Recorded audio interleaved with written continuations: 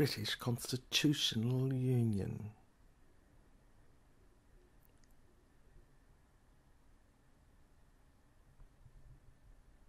With Scotland and England, and France and Spain and Portugal and...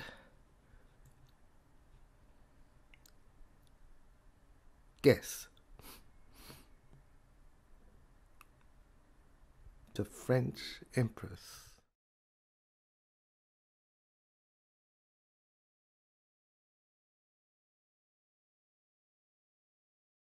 They went on with their ritual and drowned. Finally, I entered the lift. I pressed the lower ground floor. There was the brick wall. I pressed a button, but nothing opened. I pressed again, and my finger went into the wedges, and I thumped it lightly with my fists, and all of a sudden it opened. It was a brilliant piece of mortar, concrete, and brick scenery, but scenery it was. A picture of her. There was a tunnel-contained corridor. It stretched afar into the distance, and in the chamber there were no clothes, nothing to indicate anybody at all. Looking around, I saw the area that was mainly dark. I began to walk up the cavern-like tunnel. There was sand on the floor, and I saw oil. I looked at the map that Michael Cameron's note had written in blank. The year was obscured, erased.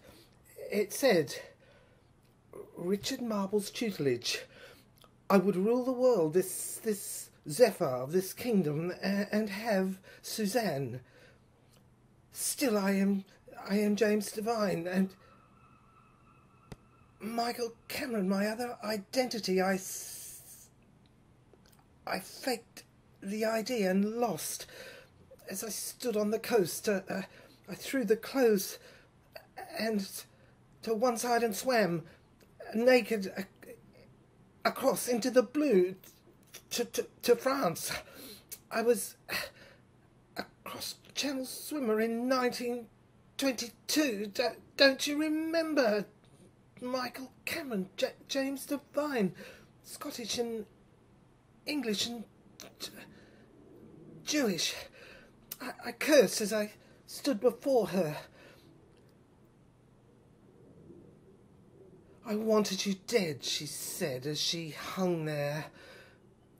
Almost, she said. Her body was dismembered, truncated, what would be called skew-whiff, and her arms were crucified, nailed into the sides, and they were taut and pulled back, and her hair. She went on. I heard her, the scream, the gurgling like a dead echo. So you could wander in and out of life for the rest of your days in living hell, telling your story. For Lucifer, for what you did. Look! I looked at her. She was naked, burnt like an iron. I examined the side of her body. Burnt like an iron that had been stamped like a clamp on her cleavage was a mark Y, and another on her womb, X, as if branded by a wanton bastard's lips. As I leaned forward to kiss, I stopped. What was I doing? I'd suddenly become absorbed, taken in, sucked in, as if I leaned forward to examine. I was a doctor, a Marmaduke. I stuttered. I had trouble. I couldn't speak. I tried to examine the wound, and as I saw that she was nailed upon a cross, a door, like Barabbas, the thief of spirit. I couldn't believe she was... I could see against the door she was framed, and the words above said prostitute.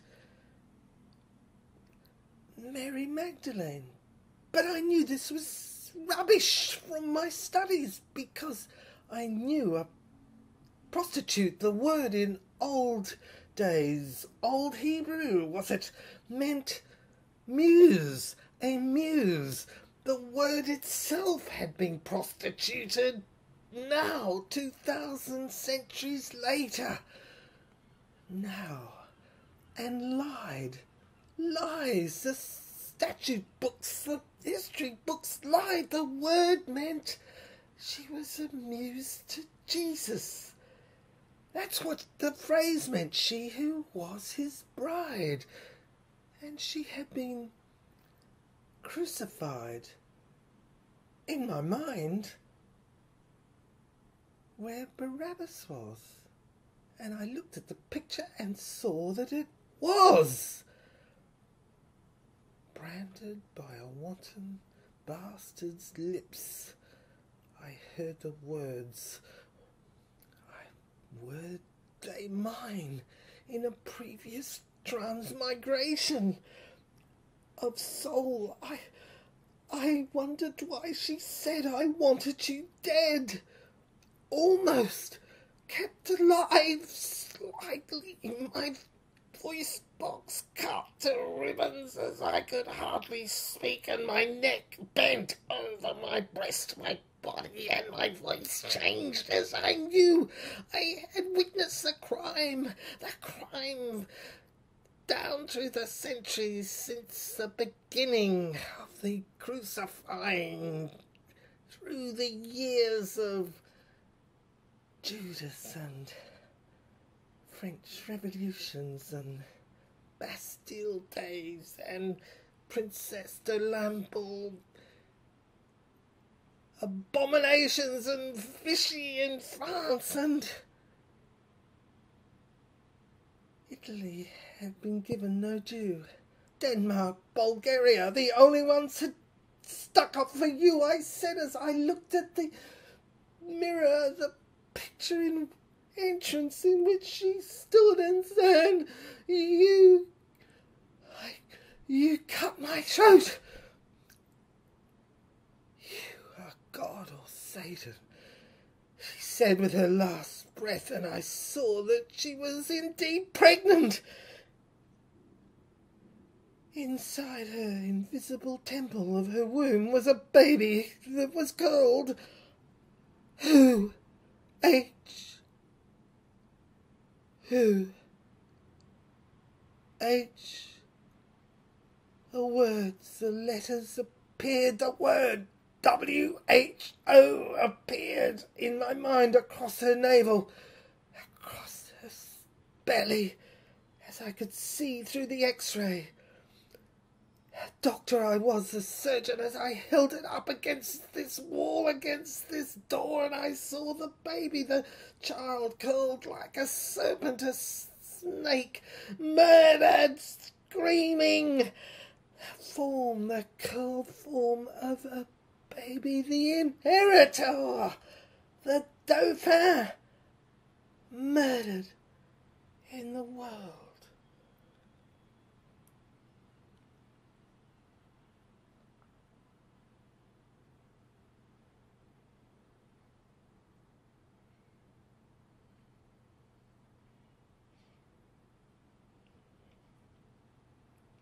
I have recorded this story as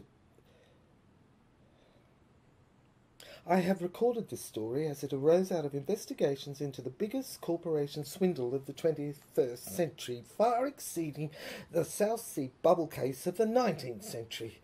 A penthouse was opened eventually, and the 49th floor had been inherited by, well, I will tell you further, by Annie, but first there were notes found in the basement and attic, and I reproduce them here in terms of sound because they formed a pillar, a fourth pillar of the chateau in which the corpse was found. Many years later, after they did rebound, and I noticed a poem began.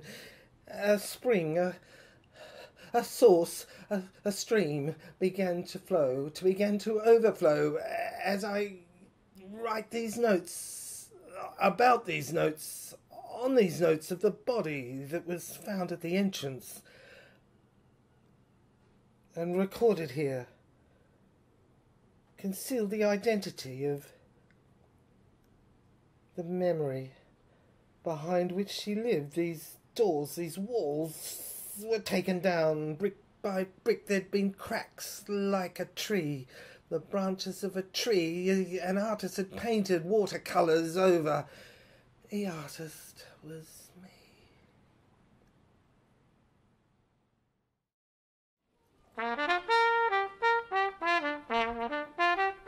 Episode 1 of Act 1 of Define and Provide, Inside the Womb.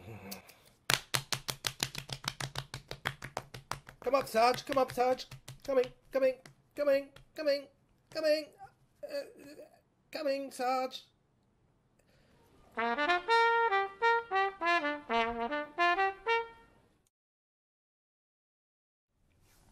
Notes. This is the body in front of the slab. Right. I was looking at this statement, the woman's DNA.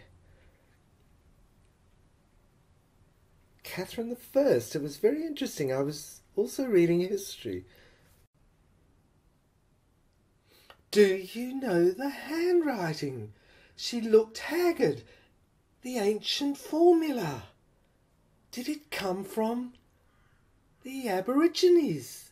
The Aboriginals, the originals, the original man and woman.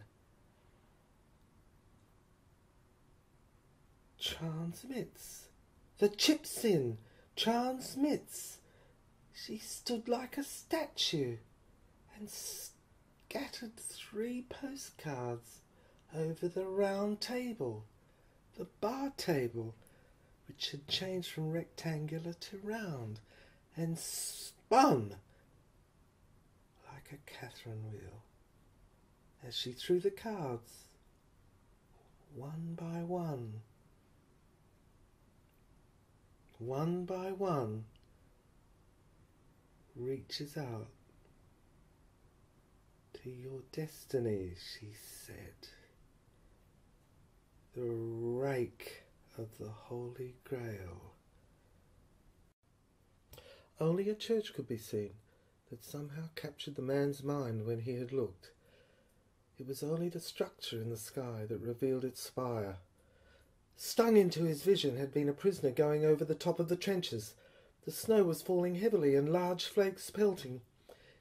It had commenced raining, and this water, combined with the uranium and the chemicals that the Martians' war poured down on all around in vapours that had been analysed hastily by Army Command in its central laboratory, had taken to the atmosphere and suffocated and blinded the soldiers in despair. Little specks of luminous glaring iron filings that appeared on the tunics of the soldiers contained this radium and ate into their skin.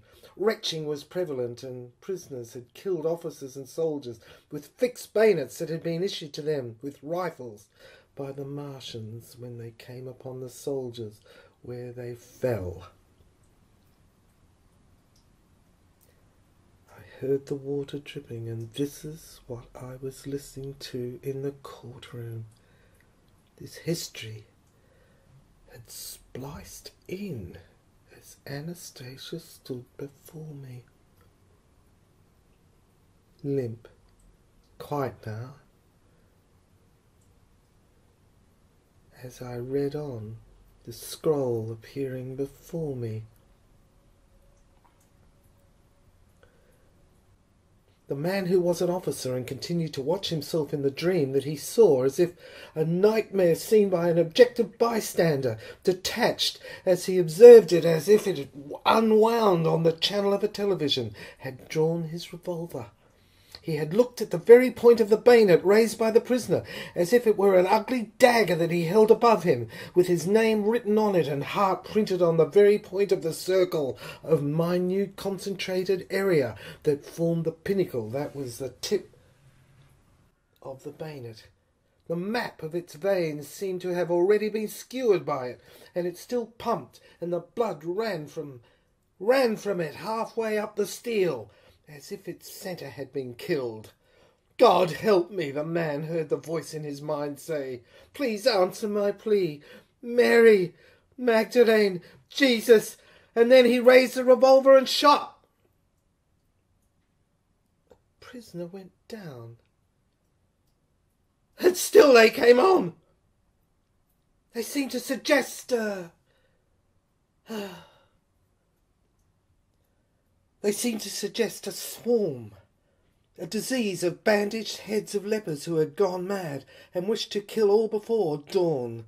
The motley crew of cutthroats progressed as if programmed in the insane world of the mad, gurgling in the pits of their throats pitiful notes that were cries, "Mama, Mama," cries of bleatings of sheep that had had their throats cut, ran all around, "Mama, Mama," as if by rote, their heads down, distilling these sounds of guttered entanglement of voice box and the knife. But the spirit moved across. In the face of death it was there. It moved in the air. There was a sound of silence, as the voices and shrieks and stultified suffocating of the leper-like prisoners seemed to reach their peak of horror, and the impediments that choked their sounds reached crescendo and disappeared. The man had raised a revolver and shot and picked off his assailants, bringing them to the ground. For a moment he had seen a member of these regiments of renegades, who he thought he had recognised. There was a look in his eyes that caught his awareness, brought it home to his intelligence. The white areas were scarred, and the pupils elongated and dilated. It appeared as if they were staring, friendless, starved of love, exiled and isolated from a superior being. Existence seemed to have fled from indwelling. I was the living dead, a damned soul divided from my Maker. Fear crossed my eyes from side to side as I approached, and the fires of his eyes had contained fibres of the characteristics of the terrified. His soul had been in torment, but was it the soul of the measurements, of the instruments of implementation, of the definitions and perimeter of the lethal gases that were administered by the Martians' agents, the detectives? I now remembered. He now remembered, for he had begun to recall. I had begun to recall the events, the details that had been spliced into my space-time, circumstances of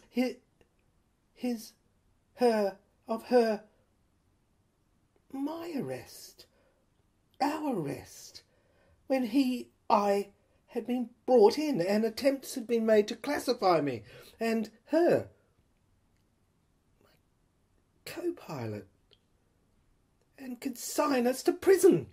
The sergeant had said he was a prisoner, number 9.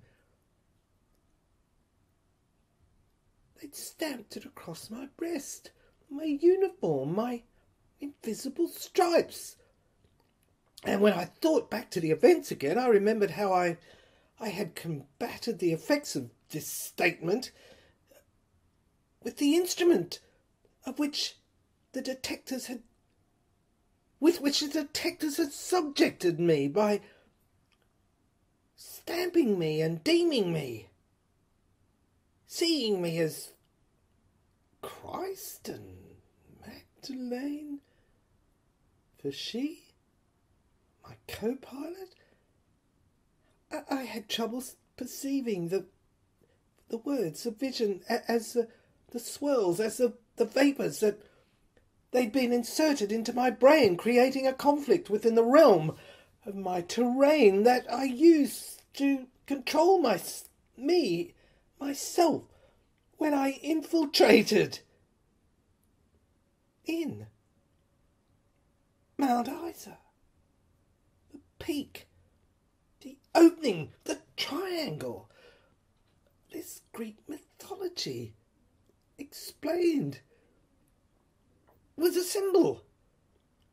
What had been done had been a cause of suspension of the effects of the instrument, of the curtain, of space-time all around, the conditioning of the reduced, diminished, created by school, society, mind. The curtain had come down, but now raised, concentrated on it, conserved my identity and the perception of it, so that I could prevent the danger of the everyday imagery, so that I could prevent the danger of the everyday imagery splicing in and blocking my infinite perception, inculcating itself in a dim depression, a classifying, dismal, grey, atmospheric misery that looked like the outside window on this drizzling day. This perception caused the depression, the loss of beauty. The mayhem had caused the loss of beauty, made him, myself, become one of them, a prisoner.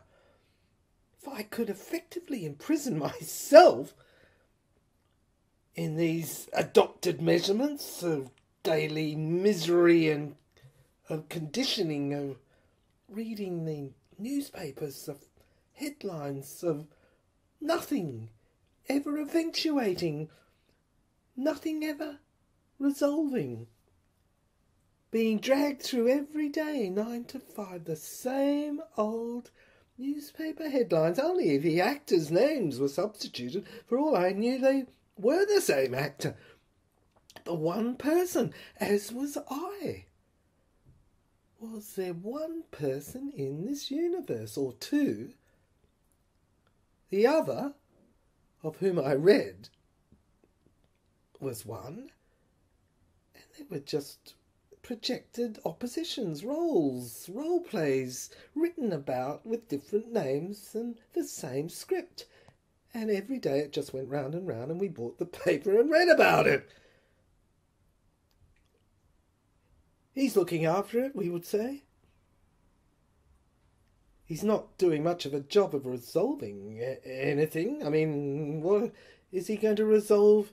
We've got a deficit of what? Credits and debits of what? Money? Or debts from yesterday? The soul imprisoned to pay. The sergeant was outside the door of the jail.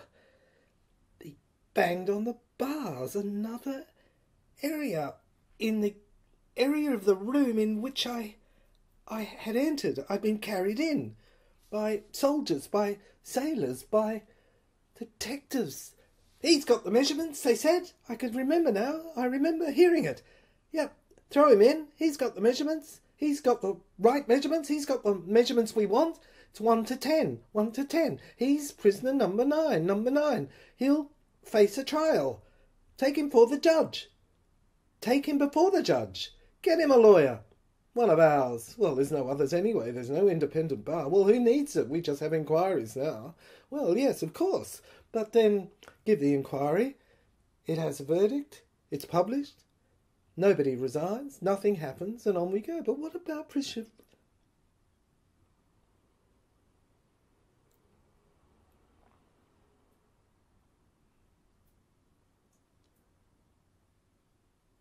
It gives a verdict. Nothing happens. Nobody. You're becoming affected now, aren't you? It's the Martians. They're the Martians, aren't they? These sergeants, jailers, prisoners. They're the Martians, aren't they? They're just the Martians infiltrating my throat, garrote, wind down, passive, used to control him. You adopted it, and it's you controlling yourself. You've taken it on to conform. Why? To conform, to be accepted. Well, I am accepted, aren't I? Yes, your peers love you. Well, then just take your place in your slot, your category, and go to work every day on the island from 9 to 5. And for God's sake, for Christ's sake, read the bloody newspaper each day and don't complain.